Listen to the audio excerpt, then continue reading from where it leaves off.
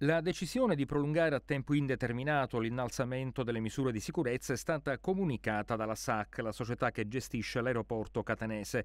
Come già avvenuto durante questi ultimi giorni, quindi l'accesso al terminal sarà consentito soltanto ai viaggiatori muniti di biglietto aereo cartaceo o di carta d'imbarco, sia cartacea quando si effettua il check-in online che digitale con la carta d'imbarco visibile su smartphone o tablet.